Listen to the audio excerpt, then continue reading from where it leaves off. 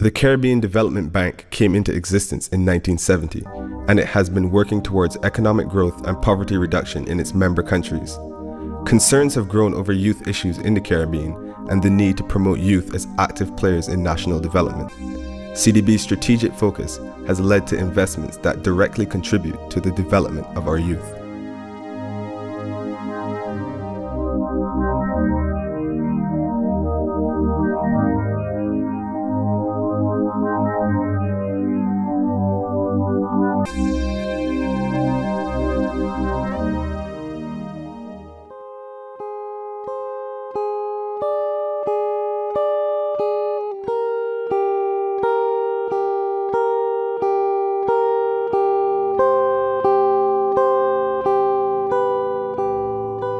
In the Caribbean, 2/3 of the population is under the age of 30. It is estimated that over 8 million adolescents and youth live in the Caribbean. If properly motivated, if strongly encouraged, young people can play a vital role in the development of the region. But if their vigor and talents are left unharnessed, then Caribbean youth become vulnerable to a number of risks. Unemployment, early school dropout, HIV, crime, adolescent pregnancies, among others, are all tangible threats just around the corner. CDB is furthering its drive in youth and development through implementation of several initiatives that seek to build strategic alliances with the youth, the public, private, and non-governmental sectors.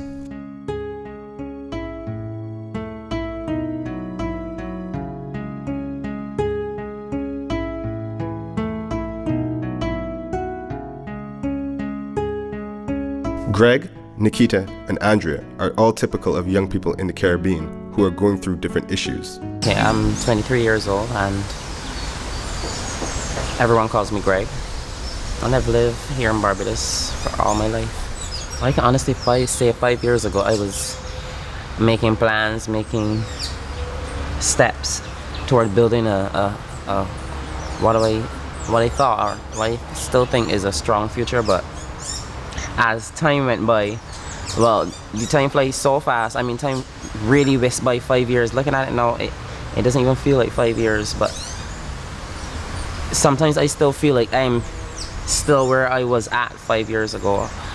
I have to wake up at 5 o'clock to get her ready, take her to school. And sometimes it gets me very depressed because it is so hard at times.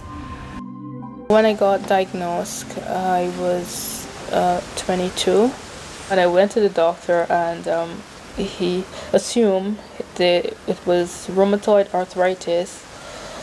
I wasn't, I didn't accept it then. BNTF stands for Basic Need Trust Fund.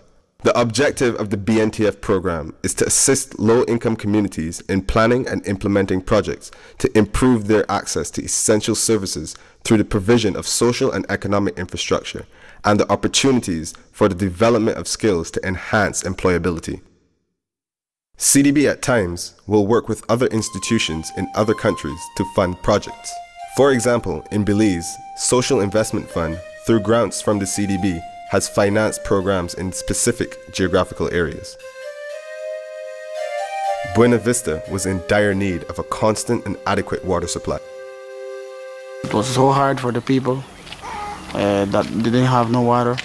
They had to go away to the river at the entrance to haul the water because the wells from the village, they used to dig the wells, but their water is not healthy. We didn't have water and we suffered a lot because sometimes we have to drink water from creeks or ponds that wasn't good for drink. And sometimes we catch diseases because of that. Los niños de escuela sufrían mucho y padecían a veces de vómito, de diarrea por tomar esa agua sucia. Estamos sufriendo, ¿no? Por motivo del agua, pues la gente, los niños sufrían de no bañar y tomando agua sucia, pero ahora sí estamos bien. Placencia is one of the busiest tourist destinations in Belize. I'm from one of the oldest families in this village. This used to be a fishing village and lobster diving. Now it has gone into tourism more. At least 80 to 90% of the people here depend on tourism. So it's a good thing for us to get into diving, to get some of the kids off the street, give them something to do.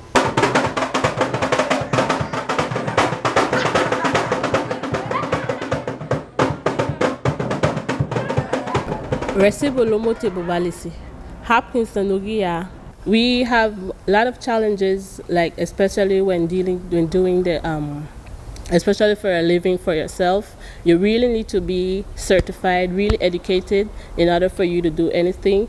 This program came about because of the pressures of fishing from the coastal communities, and through Social Investment Fund and our efforts, we managed to find alternative livelihood for locals, those who spend a lot of time in fishing, to give them some opportunity in the tourism business. I got into this and I really enjoyed doing it. I found out that I can still be part of the sea, helping in a conservation area or recreational purposes.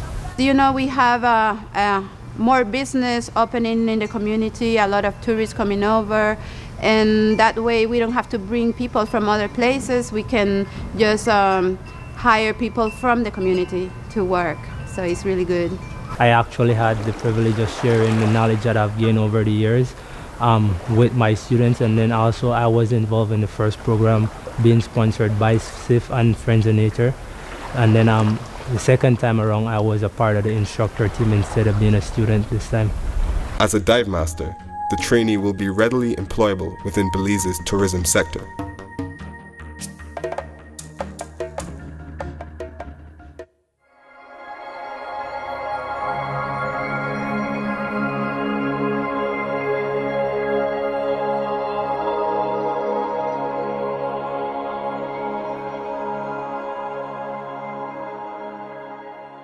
So following the passage of Hurricane Ivan in 2004, the government of Grenada, in consultation with Caribbean Development Bank, they have decided to refocus the program, and we are basically focused on three main sectors: education, health, and water.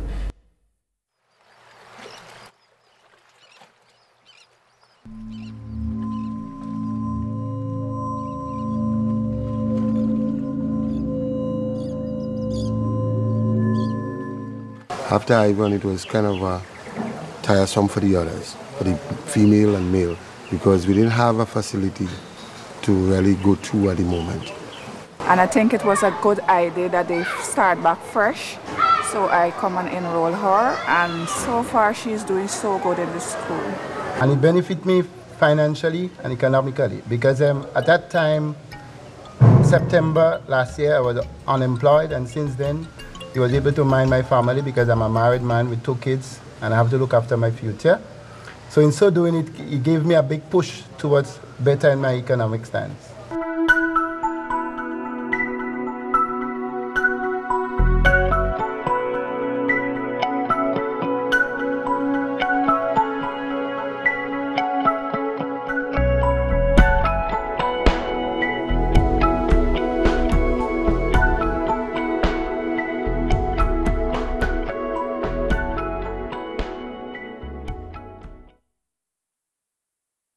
Holy Ghost School in Dangriga Town is typical of one of the many projects the CDB has undertaken in the region. Education is essential toward reducing poverty.